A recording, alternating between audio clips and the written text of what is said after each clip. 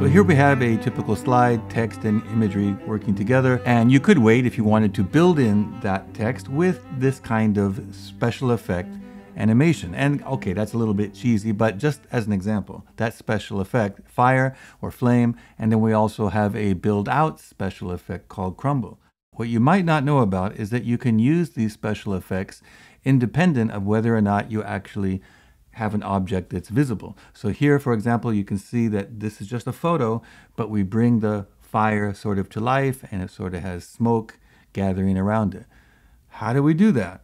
So all this is, if I select all, you can see that there's a lot of objects in here. So the rectangles up here like this are actually a skid. So it gives it sort of a smoky or sort of foggy feel. In this case, it feels like smoke. In other contexts, it can seem like fog. And then over here, all these triangle shapes are actually the flame, right? And I have these set for 30 seconds. And to make the flame not so obvious, but to sort of blend in, I just put another image over that and put the opacity of that down to around 82%. And that's how you can pull out that effect. And then for everything to happen at the same time, that is achieved in the build order. So after I have the text come in, then the fire starts. That I start on a click, and then every other animation goes with that at the same time. Right? So it's all, in this case, it's the fourth build. So everything is the fourth build. So that's why it all comes together like this. So the special effect features are under animation. So you can see here we have a lot of different builds. So we just go down to special effects, and that can be for a build-in, or it could be for an action or a build-out, and they're slightly different depending on that. So let's take a look at all the kinds of special effects that you could use without actually showing the objects, but only showing the special effects, such as flame. Okay, so these are all the build-in special effects, and then the one down at the bottom, the crumble, is actually a build-out. And the ones marked in yellow are the ones where even if you turn opacity all the way down, you still can get that special effect for that animation. So if we bring in a shape such as this, or a text, as long as we turn the opacity down to 0, make it 100% transparent, we can still use the imagery. We can still use that special effect from that object, even though the object itself is invisible. So let's take a look at all of the different kinds of effects. So there's anvil, which looks like that, right? And we can have it go longer or shorter. It can be bigger or smaller. Basically, it's kind of a kaboom. This thing falls down. But we can use it. If we go into the format, then we can turn down the opacity of that object. It could be text or a shape. And now when we do it, the same object, we don't see the object, we just see the effect. And again, that can be up to 60 seconds long. The comet, yeah, you can use that, in a starry night, maybe for astronomy, or there's some place for it, astrophysics or something like that. But that's one of them. Another one is fireworks. Again, this is not one that there are a great many uses for, but you can be creative and think about how you could use fireworks. Now the flame is something that I do use a lot in different subtle ways. And by the way, the black, the background, represents transparency. So you can use these animation effects like fire or flame over any other imagery.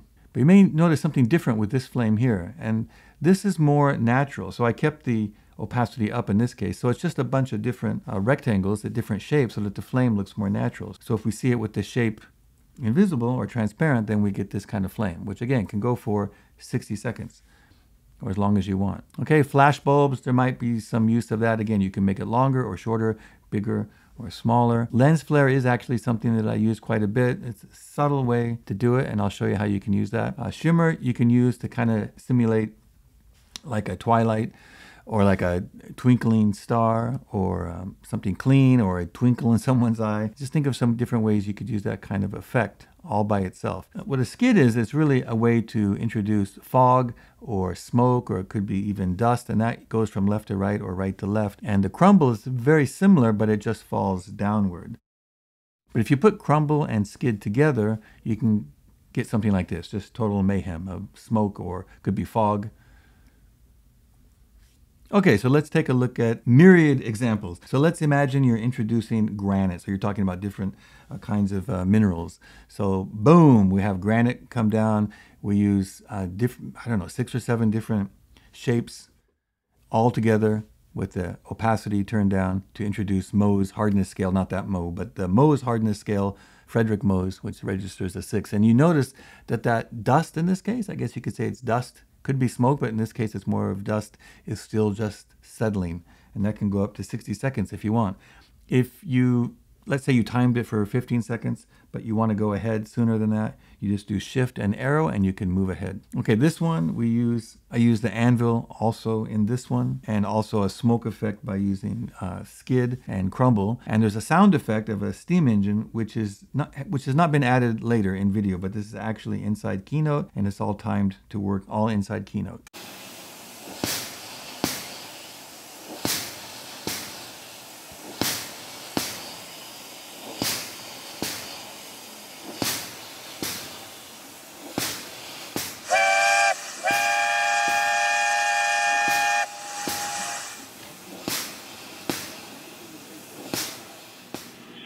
This is an old NASA photo of the launch, one of the Apollo missions, and then we could add an anvil effect there. So it's just a photo, and we've given it sort of a parallax, and then we could add this anvil effect. Okay, this one we want to, let's say, we could be a medical professional talking to students, talking about the dangers of smoking. So we just bring in the text, and that smoke effect is with the crumble and with the skid. And that could be dust, but in this case, definitely it feels like smoke.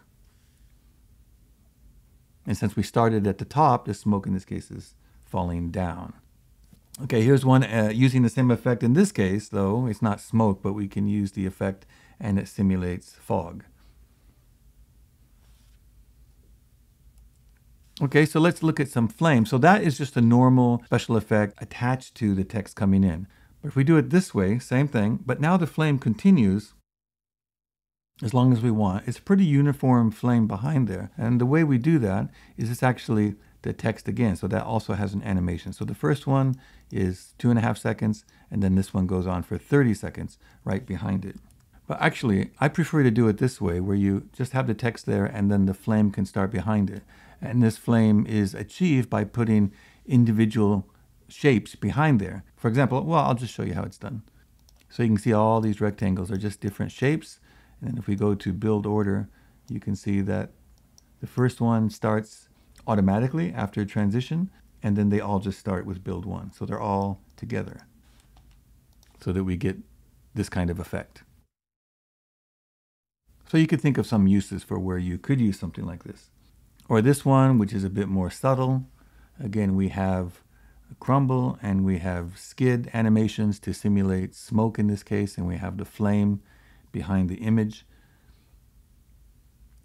So if we do it this way, it's a little bit more subtle. So again, this is just a photo, it's just a slide, it's not a video, but it sort of brings the image alive. Again, it's subtle. It's not something you make a big deal about, but this is just a subtle way to make the visual a little bit more engaging. Just another example. So I took this stock image, removed the text, put it in the front, then the shapes are in between the background and the text, and that flame is just right there. So you think of other different ways how you could use flame. Here's another one. So we have some text coming in, the flame and the smoke will be subtly gathering on the left, and then we have the text right there. So in this one, I sort of exaggerated the shimmer effect to get these stars. Oop, there goes a comment. So the stars are twinkling, we have the fire going, and there isn't a smoke effect, but the photo had smoking already. So yeah, it just sort of blends in with the text and the shimmering. It's just a photo, but feels a little bit more engaging. And I think without being overly distracting, but you can make the shimmer effect a bit more subtle than that. Here's another one. This is just an AI, well, it's like a painting, AI representation of a painting. And then we have a little bit twinkling of the stars. And you could export this or any of the things we've looked at, but you could certainly export this as a video and just put it on a loop, and this could be your backdrop for some storytelling event. Get another use of the flame. It's just a photo with a candle. So the text and the candle kind of go together, and there's a subtle flame. Again, you could do this with a video, of course, the burning candle, but this is just a little bit different way of doing it. This one, I couldn't decide if the text was, if this message was positive or negative. So it could be either, I guess. Depends. So, you know, crypto is the future, or digital currency is the future, and everything's great, or it's a disaster. So it just depends on what your message is. Again, this one, this is an AI image, and we just put the text in between. So how we do that is, So we see that's just the background image. This is the AI image from Adobe. And then again, that's the image with the opacity down a little bit. The rectangle is our fire. And then we have another layer of the same image, but we just pull the person out so that we can put him on top. And that was really easy to do in under image and remove background. And actually, Keynote automatically just removed everything except the person. And then I had to fine tune just a little bit, few things down here to make it a little bit better. Okay, how you could use fireworks. Again, it's sort of a parallax effect with the subject on the left sort of moving forward just subtly, just a bit. There's another, just a photo of fireworks, and then we could add firework animation, special effect animation. This is the flash bulbs. Think of different, I was trying to think of ways you could use this. I've actually never used this, but you could use it for something like flash photography or paparazzi, or maybe like sporting event, something like this.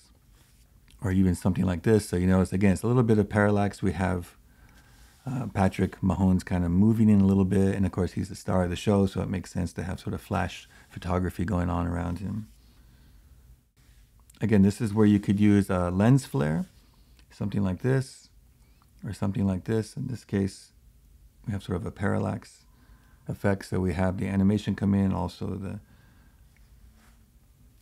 the building comes a little bit closer. There's a great website with hundreds and hundreds of great photos that were snapped by the astronauts themselves during the Apollo missions. And so photos like this already have a bit of a lens flare to them. So you can just kind of add that. And you can even give a little bit of a scale, a little bit of motion to the photo itself.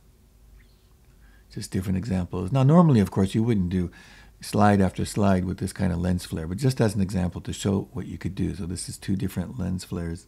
And there's a lot of sunlight shining. Here you could put it behind the moon itself and have one come across the foreground. So you have one in the background, one in the foreground. This one, this is the image. I do a little bit of a parallax by bringing the spaceship closer at a different speed than the background. But this is all just a photograph, and then added the lens flare on top of that. Right, just a picture here. So the lens flare came after the animation of Hawaii there, another one. So we bring the text up and then can add a lens flare to it. And this one, let's say we're talking about a creativity and the kind of music that you might want for doing your homework or inducing creativity.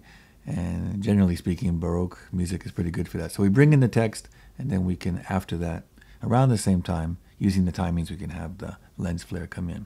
So these marked in yellow are the animation special effects that will work even if you bring the opacity of the object down to 0. Make it completely invisible, you'll still get the effect. So experiment with it. The best way to kind of see how you could use this is to experiment. You wouldn't use it too much. You use it, with discretion, but it can be a way to bring photos to life and kind of do a interesting way, and just kind of an interesting approach. So rather than using video, which of course you could do, but what if we just stayed inside Keynote? You can do some really interesting things with these special effects.